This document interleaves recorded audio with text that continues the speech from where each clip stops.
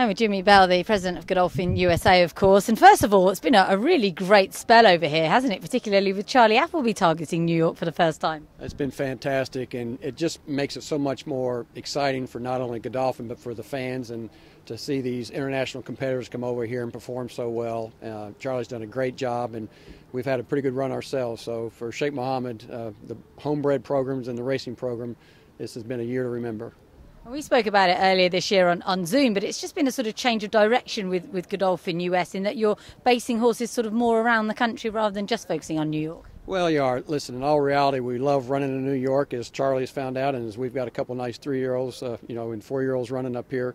But the truth of the matter is they're far and few between, and we found that by more of a geographic spread, to give these horses an opportunity to develop, they can always climb the ladder, they can always find their way to New York, and bringing on the likes with Mike Stidham and Brad Cox and all the rest of the guys here, Brendan Walsh, and Billy Mott. It's just been it's worked out fantastic, and the results are beginning to speak for themselves. Yeah, they really are, and of course Maxfield is a product of that. How are you feeling about post 5 for him on Saturday?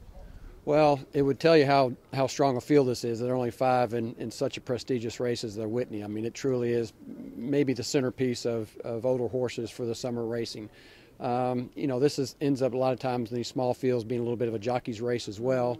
Brad's colt, Nick's Go's got all the speed in the world. It depends on how he sort of dictates things, and we've got awful lot of Jose Ortiz does such a fine job, fits this horse so well, and the horse as well. So no excuses going in. We're very excited. He's sound, he's happy, he's healthy, and he continues to keep taking steps forward, which is a big sign at this name of the game, at this time. And of course you won the Whitney a few years ago with Frosted, so it's been a good race for Godolphin. It really has. I mean, it just goes to show you the importance of us as well, that we really do sort of, when you have that type of horse, that you really want to target this. This is such a prestigious race, and it would be great to add another one to the Whitney, because these are deserving horses, and like I said, Maxfield could not be doing any better. Having said that, this is a very short but a very, very strong Group 1 field. Yeah, it really is. And you mentioned you've had a really good run here recently. How's Essential Quality following the weekend win? He's a horse that we all wish we felt as good as he does. He's never had a bad day. Every day he gets up, he's just full of himself, well within himself. Came out of this race very, very well. It was a dogfight, as they are at this level.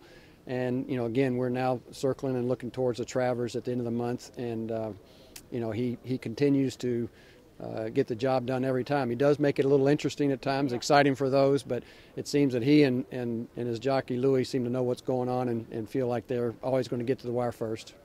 He's an amazing horse. He really battled the other day. And how's our World Cup winner? How's Mystic Guide doing? Yeah, what a story he's been. And, the good news is it was a very simple procedure, a little chip removed.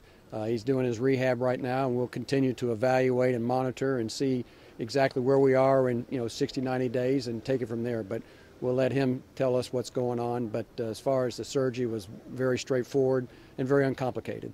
So he's in Kentucky? Yes, ma'am. He's right. We have a little place at Keeneland. Johnny Burke runs it for sort of our rehabs and horses sort of gearing back up in a pre-training situation. And so he's doing his time there.